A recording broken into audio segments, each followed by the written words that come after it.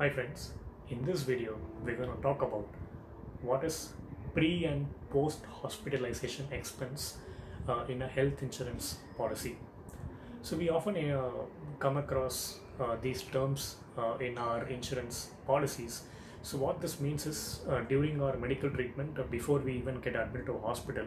So let's say if we are undergoing some medical expenses before the 30 days or a certain time duration before we undergo actual medical admission for a treatment.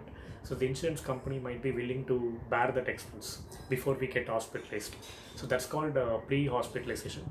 So post-hospitalization expense is nothing but so after we discharge from the hospital, right?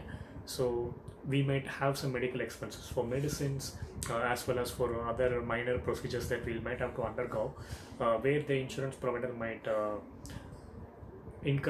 bear the medical expenses for 30 to 60 days post the discharge from the hospital or clinic.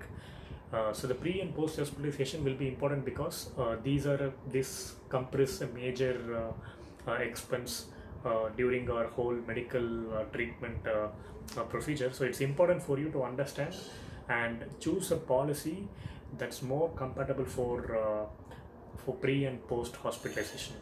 And also, like, while you are undergoing a certain treatment, whether it's for cashless or reimbursement, it's important to understand which are the components that your insurance service provider will reimburse as part of the pre and post hospitalization expenditure.